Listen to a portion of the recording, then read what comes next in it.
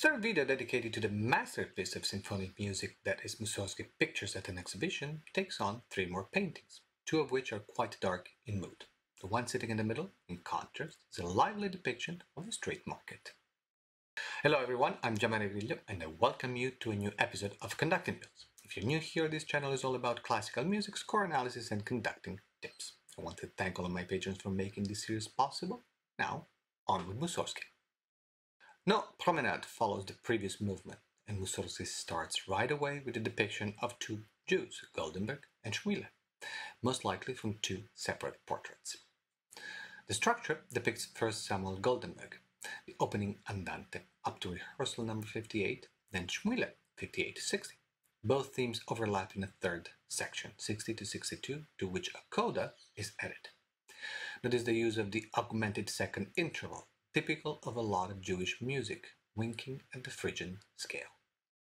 The ominous beginning in B-flat minor is played out in unison by the strings and the woodwinds minus the flutes and oboes, in which place an English horn is used to darken the color.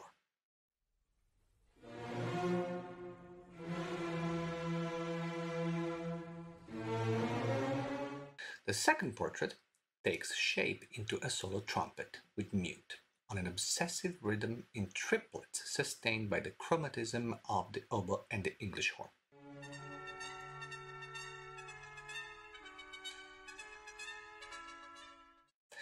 The 2-bars phrase is repeated and the chromatism passes on to the bassoons, helped by the clarinet.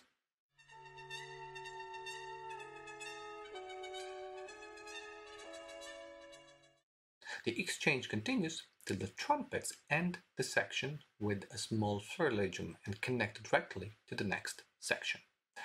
While they keep their obsessive rhythm, clarinets, bassoons, violas, and basses take on a variation on Samuel Goldenberg's theme.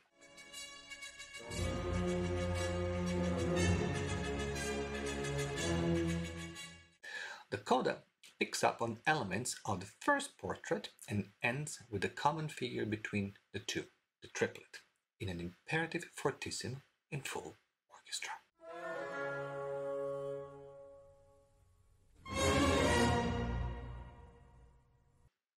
While the piano version maintains the promenade, Ravel's orchestral version excludes it, going right into what Statov describes as French women quarreling violently in the market.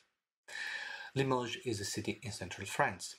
Mussorgsky originally provided 2 paragraphs in French that described a marketplace discussion, great news, but subsequently crossed them out in the manuscript.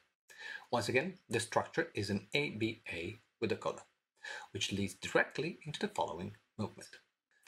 Notice all the little details that Ravel puts in his orchestration to help recreate the atmosphere of a market.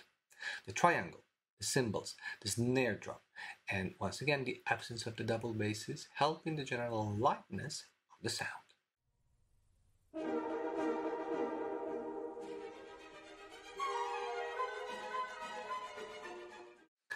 It's a 2-bars phrase, repeated.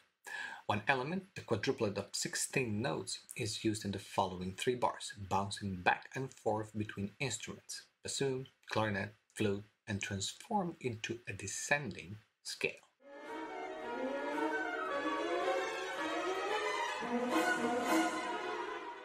Part of the first phrase is repeated.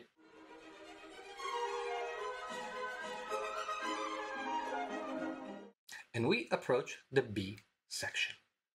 The material remains the same, reworked in various manners.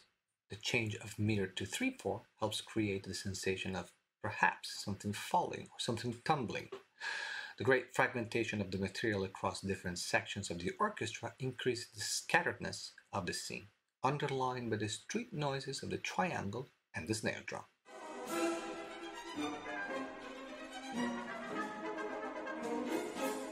The episode is brief, and after a climactic couple of bars ending in a shrieking noise, a downward chromatic scale leads to a reprise of the A section.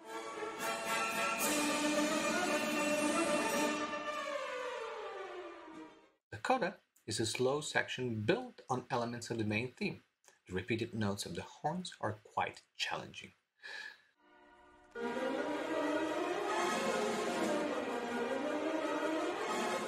Only 4 bars with the poco accelerando, and we go straight into the next movement. This movement is split into 2 parts. The first one is an ominous largo built on blocks of chords, shifting dynamics from pianissimo to fortissimo.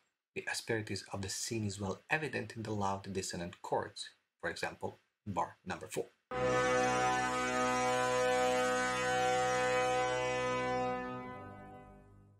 Everything is obviously very dark. The orchestration makes use of the brass almost exclusively, with some help from the bassoons and the double basses, and later the clarinets. There is no melody here, no theme, only the sensation of stillness with time frozen in darkness.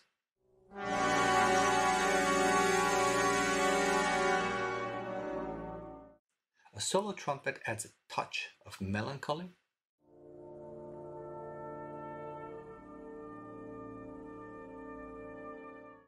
and this first part comes to an end. Notice the touch of darkness added by the tam-tam on the last chord, made even more terrifying by the horns in bouche.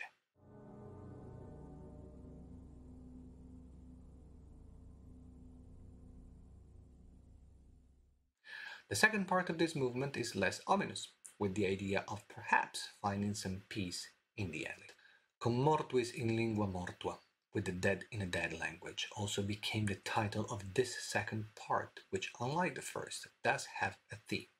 The promenade, transformed in B minor, first heard in the oboe and the English horn,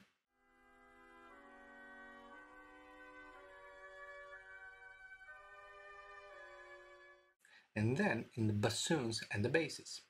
Notice the descending chromatic line of the second violins and violas.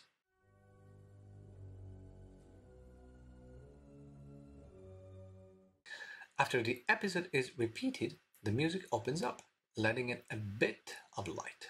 The orchestration is typical of Ravel, making use of the harmonics in the double basses and cellos to color the sound in a very subtle way.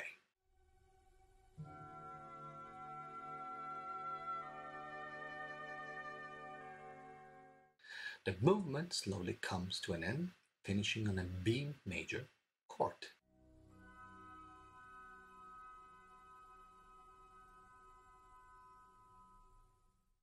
Thank you for watching. Don't forget to subscribe to my YouTube channel by clicking on the subscribe button right below this video and ring the bell so you will get notified every time a new video comes out.